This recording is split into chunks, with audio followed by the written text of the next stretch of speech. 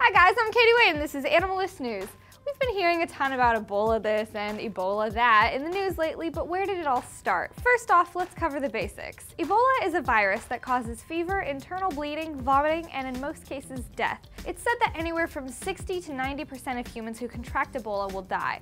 But this virus has been around since the 70s, so why are we worrying about it now? In the past, isolated incidents have killed maybe a dozen or so people, but this most recent breakout has killed nearly 700 humans and infected 1,000 others. The virus is transmitted through direct contact with blood, secretions, or bodily fluids of an infected animal. But not all animals have become carriers of Ebola. Chimps, gorillas, antelope, and porcupines are among the few animals who can spread the virus so far. But you're probably saying, but Katie, I don't ever touch antelopes or gorillas. You might not, but the communities in Africa who hunt and eat these animals do, a lot. These exotic meals aren't only eaten in Africa either. According to the Daily Mail, about 4,000 metric tons of this meat is smuggled into the UK and disguised as beef each year.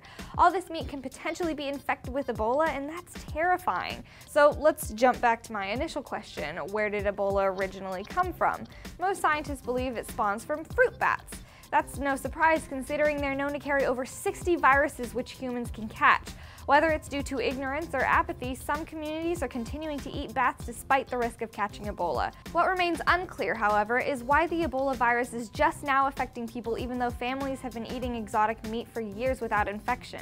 What's the sickest you've ever been? Be sure to let me know in the comments below, and please be sure to check out these other videos right here and subscribe right here. I love you all, and I'll see you next time. Bye! Mwah.